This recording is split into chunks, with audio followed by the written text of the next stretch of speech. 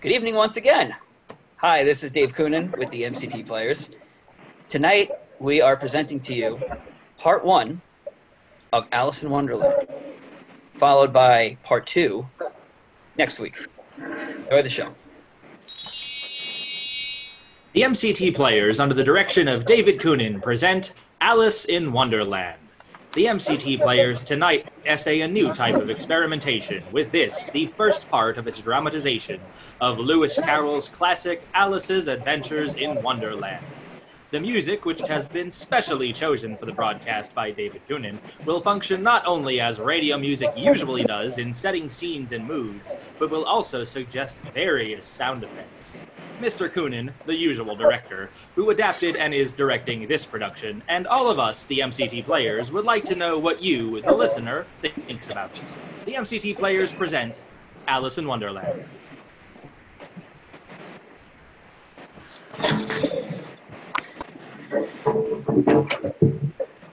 Alice in Wonderland, a fairy story of the 19th century. A bit of gossamer flimsy and a fantasy for the children. Alice, a fairy story peopled with human beings, animals that talk like men. Do they mirror men who act like animals? I do not know. I merely wrote a simple story about a little girl for a little girl. Half the world has, for 72 years, called it childish nonsense. The other half, significant social satire. To me, it has always been simply Alice's Adventures in Wonderland. Alice in Wonderland.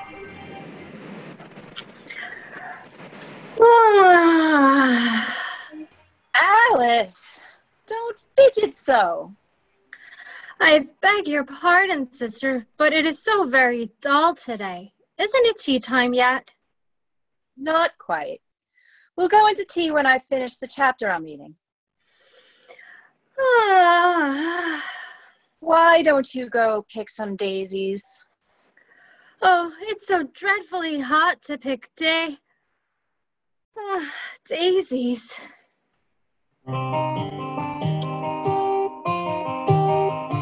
Sister, look! Down there in the grass, a white rabbit. Sister, he has a waistcoat on. And look, he's taking a watch out of it. Oh, Alice, what nonsense. Oh dear, I shall be late. Sister, did you hear that? Hear what? The rabbit. He looked at his watch, and then he spoke. Oh, Alice, your imagination. Alice, come back here. Where are you going? I've got to see the rabbit again, sister. Oh dear, he just popped into that hole under the hedge. But it's such a very large rabbit hole. Perhaps I could squeeze through. There, I can still see him. He's down at the end. Oh, I must hurry. I must. I'm falling. I'm falling. Falling down what seems to be a very deep well. Either the well was very deep, or she fell very slowly, for she had plenty of time to look about and notice that the sides of the well were filled with cupboards and bookshelves.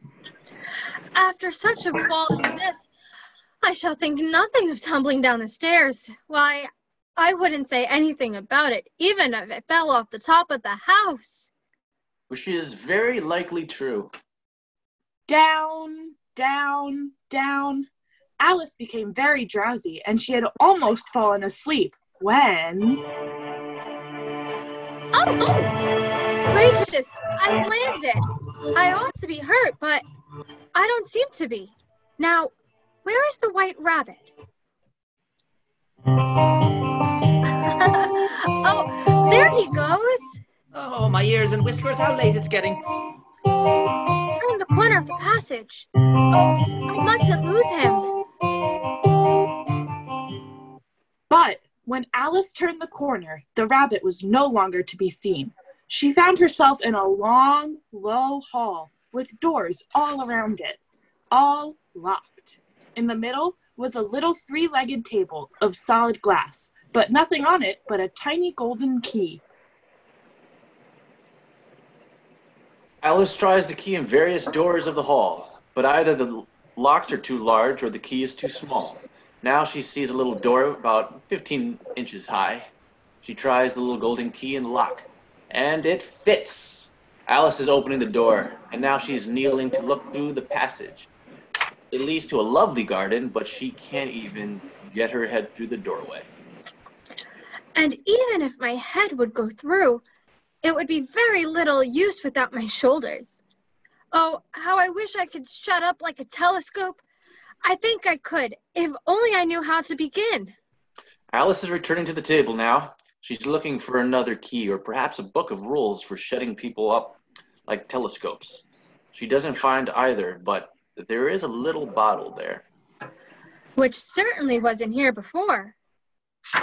Around the neck of the bottle is a paper label with the words, "Drink me," beautifully printed on it, large letters.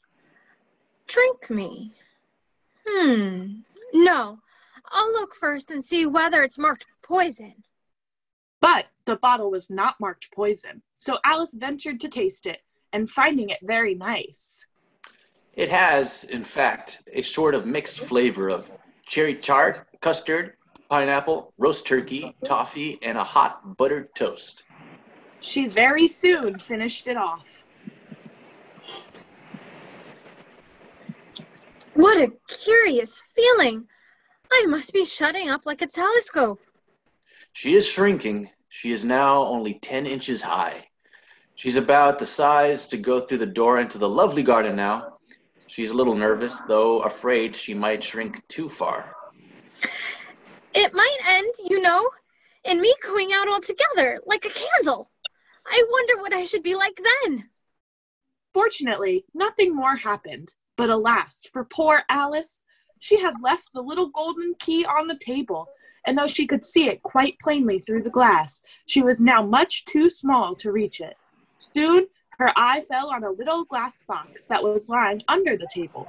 She opened it and found in it a very small cake on which the words, "Eat me," were beautifully marked in currants. Well, I'll eat it, and if it makes me grow larger, I can reach the key.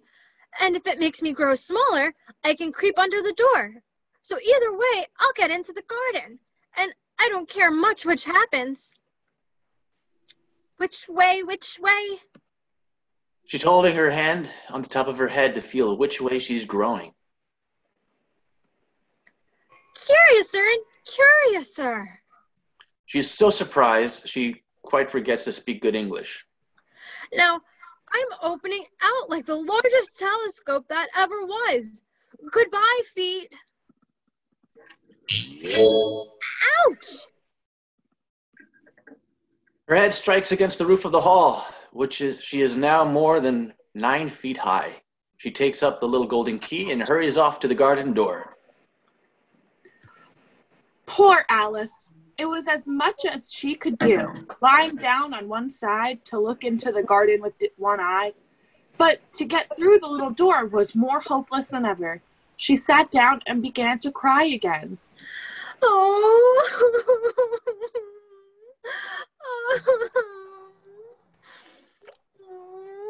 You ought to be ashamed of yourself. A great big girl like you. She might well say this. To go on crying in this way. Stop this moment. I'll tell you. But she went on just the same, shedding gallons of tears until there was a large puddle around her, about 4 inches deep and halfway reaching down the hall. After a time, she heard a little pattering of feet in the distance, and she hastily dried her eyes as the white rabbit returned. This time, splendidly dressed, with a pair of white kid gloves in one hand and a large fan in the other. He came trotting along in a great hurry, muttering to himself as he came. Oh, the Duchess. Oh, won't she be savage if I've kept her waiting? If you please, sir. Ah! Oh, my ears and whiskers. Stop. You dropped your gloves and your fan. Oh, my ears and whiskers. Oh. And the white rabbit was gone. Alice took up the fan and gloves, and as the hall was very hot, she started to fan herself. Gracious, I must be growing small again. I am. Now, I'm only 2 feet high. I shall go out altogether. It must be the fan. Oh, that was a narrow escape. If I hadn't dropped that fan, it would have been the end of me. But now I'm small enough to get through the door.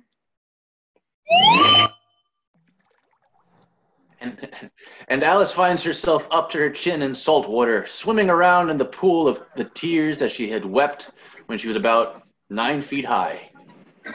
Oh, I wish I hadn't cried so much. I shall be punished for it now, I suppose, by being drowned in my own tears. That will be a queer thing to be sure. However, everything is queer today. Oh, what a fearful racket. It must be at least a walrus or a hippopotamus. Oh no, I forgot how small I've grown. It's only a mouse. But it is bigger than I am. Oh, mouse, do you know the way out of this pool? I'm very tired of swimming about here. Oh, mouse. Perhaps it doesn't understand English. I dare say it's a French mouse. Come over with William the Conqueror. Oui, ma shot? First sentence in Alice's weird French book translation, "Where's my cat?" The mouse didn't like the reference in the English or in the French or in the Chinese or the Japanese or sarcasm or... Oh, I beg your pardon. I quite forgot you didn't like cats. Not like cats? Oh, would you like cats if you were me? Well, perhaps not, but I do wish I could show you our cat, Dinah. She's such a capital one for catching mice. Oh, I do beg your pardon. We won't talk about her anymore, if you'd rather not. We indeed. As if I could talk on such a subject. Our family always hated cats. Nasty, low, vulgar things. Don't let me ever hear the name again. I won't indeed. I promise. Oh, very well then. Let us go to the shore and I'll tell you my history, and you'll understand why it is that I hate cats. It was high time to go, for the pool was getting quite crowded with the birds and animals that had fallen into it. There were a duck and a dodo, a lory and an eaglet, and several other curious creatures. Alice led the way, and the whole party swam ashore. They are indeed a queer-looking party as they assemble on the bank. The birds with the draggled feathers and the animals with their fur clinging closely to them, all dripping wet and cross and uncomfortable. The first question, of course, is how to get dry again, and an argument ensues with the dodo, who seems to be a person of some authority, finally ends. What? All of you? If you really want to get dry, then the best way is a caucus race. What is a caucus race? Why, the only way to explain it is to do it. And as you might like to try the thing yourself some winter day, I will tell you how the dodo managed it. First, it marked out a race course in sort of a circle. Though it said the exact shape didn't matter. I mean, if it's a circle, a square, a triangle, really, what difference does it make? You're still getting... And then everybody was placed along the course, here and there. There was no 1, 2, 3 and away, but they began running when they liked, and left off when they liked, so that it was not easy to know when the race was over. However, when they had been running half an hour or so, the dodo suddenly called out, The race is over! But who has won?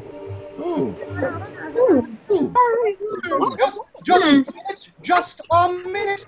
Let me think.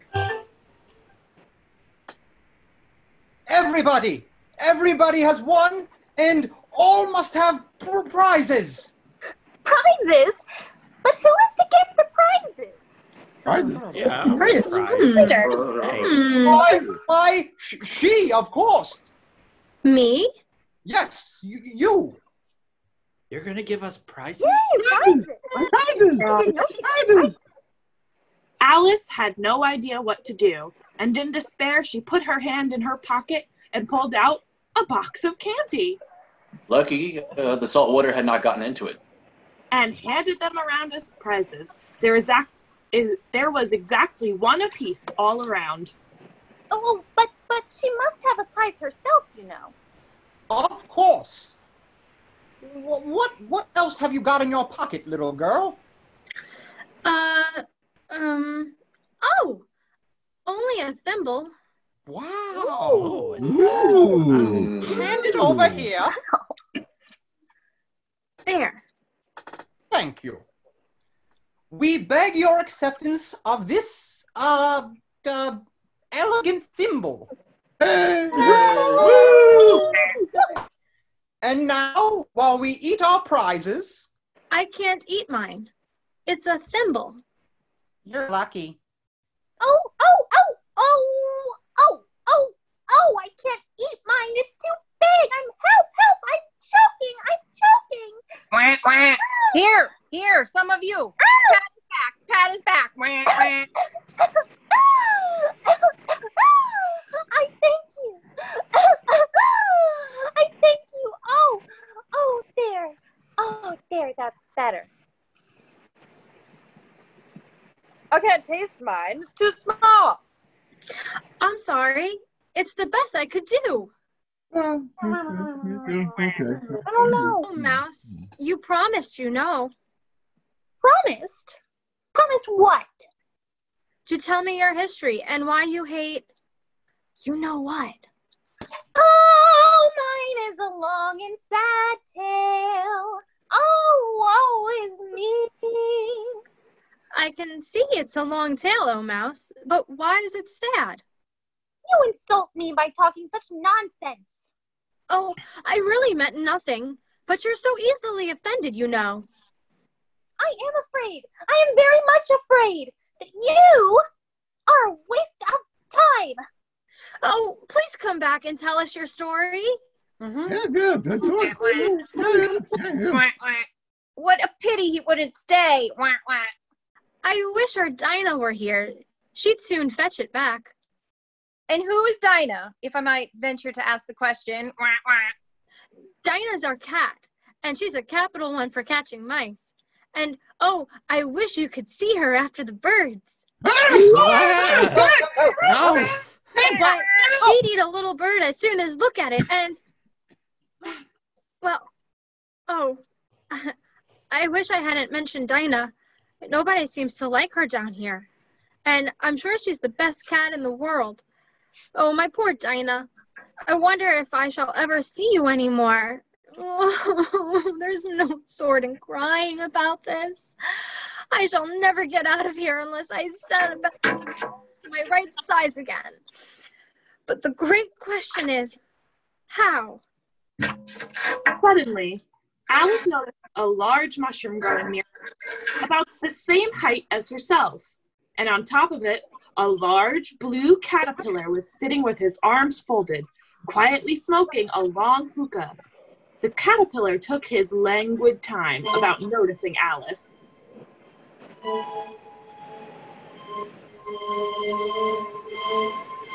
And who are you? I hardly know, sir. Just at present. At least I know who I was when I got up this morning. What do you mean by that? Explain yourself. I can't explain myself, I'm afraid. Sir, because I'm not myself, you see? No, I don't see. I'm afraid I can't put it more clearly, for I can't understand it myself to begin with. And being so many different sizes in a day is very confusing. It isn't. If you changed as much as I have today, you'd feel a little queer too. Not a bit. Well, perhaps your feelings are different, but it feels very queer to me. You? Well, who are you? I think you ought to tell me who you are first. Why? Oh, I'm afraid we're not getting anywhere at all. Come back here. I have something important to say. Well, what is it? Keep your temper. Is that all? Yes, good day to you, dear. But... One side will make you grow taller, and the other side will make you grow shorter. One side of what? The other side of what? Mushroom. Now, how can he tell which sides of the two mushrooms when it's perfectly round? Oh, maybe if I stretch my arms around as far as they can go and break off a bit of the edge with each hand. There. And now, which is which? I guess I'll try the right hand piece first. Oh, I'm getting smaller so quick. My chin hit my foot. I have to eat some of the left hand piece right away. Ooh, it is so hard to get my mouth open. There. Come, my head's free at last. As she grew larger, she saw across the top of the mushroom a little house about 4 feet high. I can never visit that lovely place if I grow to my full size, so I'd better stop here. She's nibbling a little on the right hand piece, and now a quick nibble on the left hand piece. She's now established at 9 inches. As she approached the house, a fish dressed in a footman's livery came running out of the woods and rapped loudly on the door. It was opened by another footman in livery, who was really a frog. Alice crept behind a bush to listen as the fish footman presented a great letter, nearly as large as himself. For the Duchess, an invitation from the Queen to play croquet. From the Queen, an invitation for the Duchess to play croquet. They both bowed, and the curls of their wigs got entangled together. Alice laughed so much at this, but then she had to run back into the woods for fear of their hearing her. When she peeped out, the fish footman was gone, and the frog footman was sitting on the ground near the door, staring stupidly up to the sky. Alice went up to the door and knocked.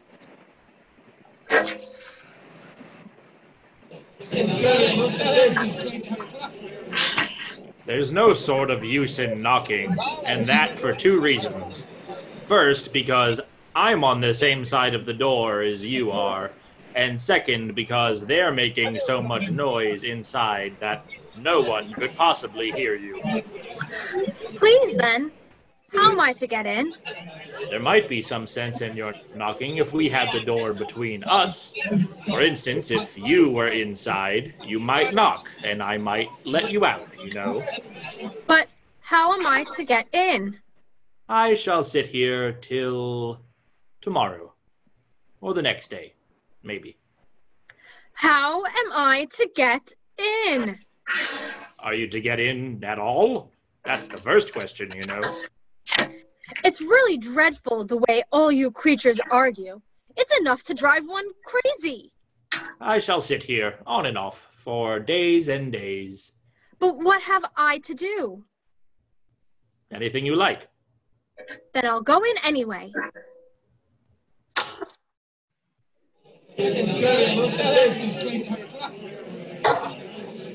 The door leads into a large kitchen. It's full of smoke. The Duchess is sitting on a three-legged stool, nursing a baby. The cook is stirring a large cauldron of soup, and she throws pepper into it by the shakeful. A large cat is lying on the hearth, grinning from ear to ear. He doesn't sneeze, neither does the cook, but everyone else does. True! Please, would you tell me why your cat grins like that? It's a Cheshire cat, and that's why. Pig! Were you speaking to me? No, I was speaking to this brat. Oh. Take that! And that! And that! Oh, be careful. Why are you throwing the pots and pans at the baby for? Well, that happens every afternoon at 4 o'clock. Oh, please mind what you're throwing. Cook, be careful. Don't. Oh! Oh, there goes his precious little nose. Oh, speak roughly to your little boy. Achoo! And beat him when he sneezes. He only does it to annoy. Achoo! Because he knows it teases. Wow, wow, Wow, wow. wow.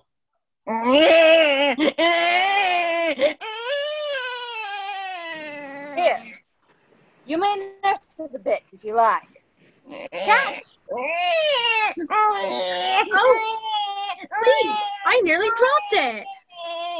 I must go and get ready to play croquet with the queen. Take that, you toad! Missed her again. If I don't take this child away with me, they're sure to kill it in a day or two. I would really be committing murder to leave it behind. Oh, don't squeal, my dear. That's not at all the proper way of expressing yourself. If you're going to turn into a pig, my dear, I'll have nothing more to do with you. Mind now. Now, what am I going to do when I get this creature home? I guess there'll be no taking you home. You'll be happier out there in the woods.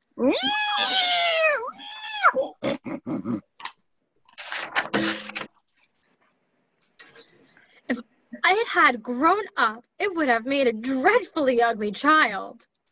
But it makes rather a handsome pig, I think. And she began thinking over other children she knew might do very well as pigs, when she was a little startled to see the Cheshire cat sitting in the bough of a tree a few yards off.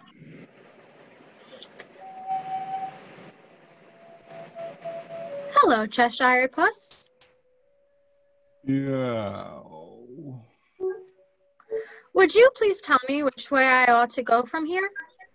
That depends a good deal on where you want to get to.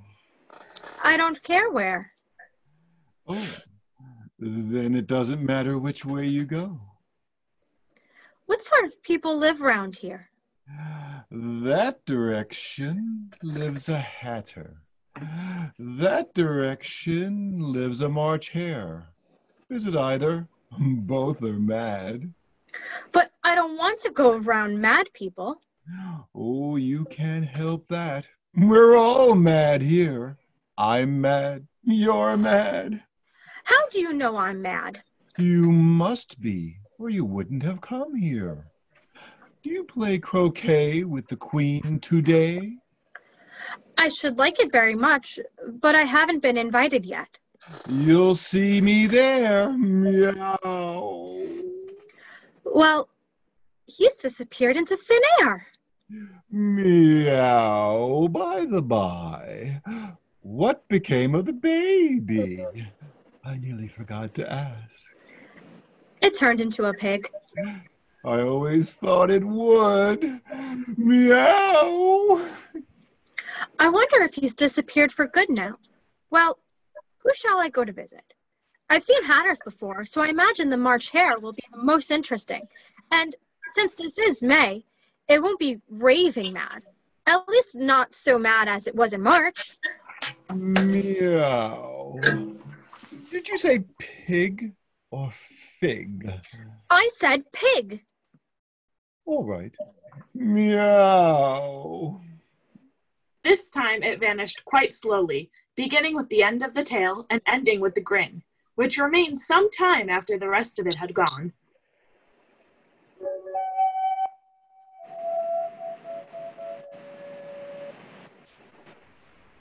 So ends the first half of the Columbia Workshop dramatization of Alice in Wonderland. Next Sunday at the same time, the MCT Players will present the second half of this immortal classic, Alice's Visit to the Mad Tea Party, the Queen's Croquet Game, the Mock Turtle's Story, the Lobster Quadrille, and the exciting climax, when all Wonderland attends the trial to determine who stole the tarts. The MCT Players radio version of Alice in Wonderland has been directed by David Kuhn, who has also pushed random buttons for the original musical score. This is the MCT Players broadcasting system.